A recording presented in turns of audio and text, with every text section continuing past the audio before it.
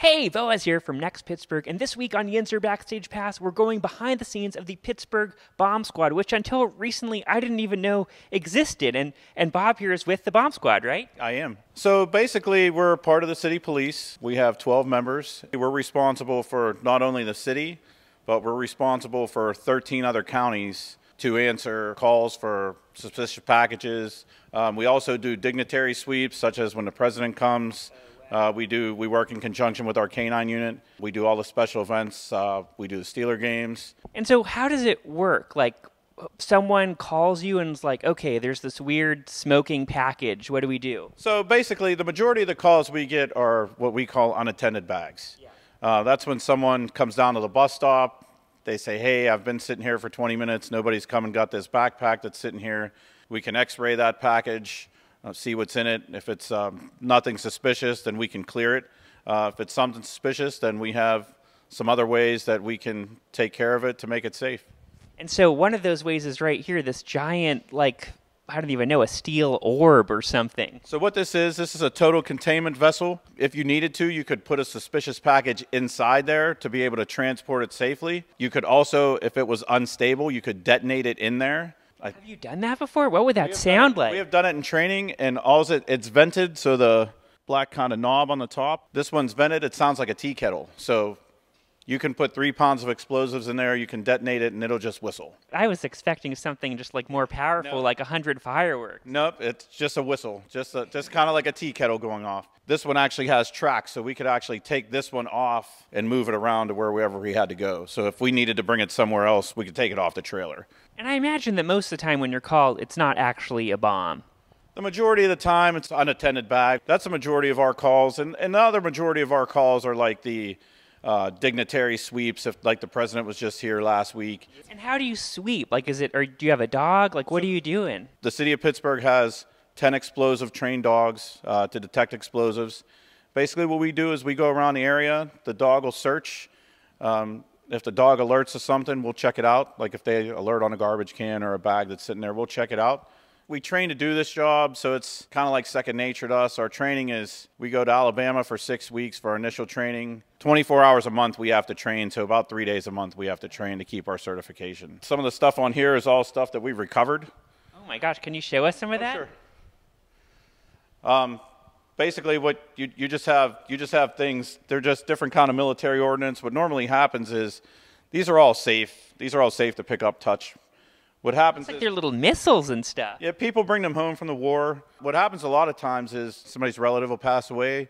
They'll be cleaning out, the attic or something, and they'll come across this stuff, and then they'll call us because they don't know whether it's live or not live. So they'll call us, and we have some different kind of training to figure out whether it's live or not. And one of our biggest calls was down in Lawrenceville, where we've recovered over 3,000 Civil War cannonballs at a construction site. Oh my God. Right at 40th and Butler Street. It's actually in a condominium building. It's called Allegheny Arsenal, and that's where they initially made the cannonballs at for the Civil War. And we recovered. There's an example of one in here. And so, is there like potentially still gunpowder in there? They were all live. This isn't actually one of the ones that were down there. We can show you one of those, but this is what they look like. They were actually all live.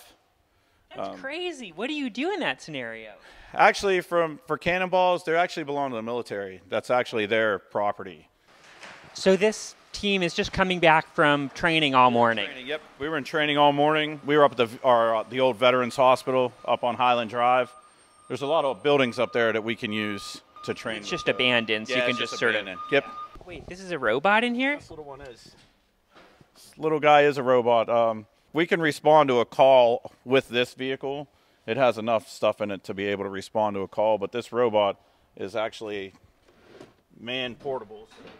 Oh my gosh, you could just pick it up. Oh wow, it's got like a little gripper over here. Basically, they all have about the same capabilities. It's just this one can pick up probably a backpack to where our bigger one, if it really had to, could probably drag a small person if it really had to. So basically based on the size of the robots and is the capabilities they have. But they all have cameras on them. Sometimes you bring the robot down, the package is open, and you look at it and you can just clear it that way. You're like, okay, it's just full of pickles or whatever. Right, it's just full of, pickles or, yeah. I'm just looking through that back camera, and I like using this one because it's like more old person friendly. Just looks like one of my old RC cars or something. Right. It moves so slowly, but I guess there's no reason for it to move quickly. Right. It's almost like a fine motor skill that it needs to do because you want it to be pretty precise when it's going to pick something up, so you don't really want it to be real fast. Oh my gosh, I didn't know it could get that tall. Whoa. The one up in that other truck can actually get to an overhead compartment of an airplane. If it's inside the aisle of the airplane, it can actually get to the overhead. It can go up further in the air now if you needed it to. Gosh, it feels like it's doing yoga or something. Right. What these do is it can either get it higher in the air or it'll balance itself out. Like you can put the flippers down as like stabilizers. You can see that's looking in the back of that car now.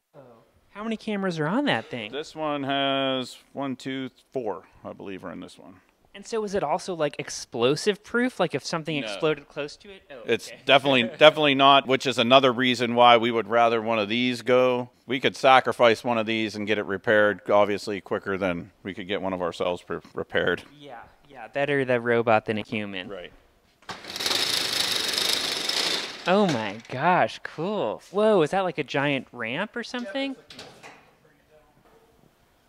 So that's another one we have, obviously a lot bigger. Yeah. Has a lot more capabilities. You can see where this one's a lot different looking than the other ones. This is our newest one. This is made from a company called Telerob. Was made in Germany. Now they have opened up a factory up in Erie, PA, so they're fairly close. This one's more set up for the younger generation. It's a lot easier for them to work. If we had to, we have enough people and enough equipment that we could run 3 calls at the same time. Like we could run calls in 3 different places if we had to. Yeah, there's only 3,000 bomb techs in the whole United States, so. Oh my gosh, not a lot. We're very fortunate to have, we have 6 here. We're very fortunate to have the ones we have here. Well, thanks for, sharing one of the 3,000 bomb techs with us today. Yeah, Bob. I appreciate it. We're all proud of what we do. It was hard to get to where we were, to get from where we started to get to where we are now. But like I said, we have a lot of support, and we have a lot of support from the community. If you would, we're one of the most requested units for community demonstrations and stuff to go to, because the kids love seeing stuff like this. We kind of took a back seat to the horses once our mounted unit came back online, but they still love us, and we're happy to be out here and happy to be doing the stuff that we do. Cool. Well, Bob, thanks so much for showing us around. This was awesome. Thank you. I appreciate the time.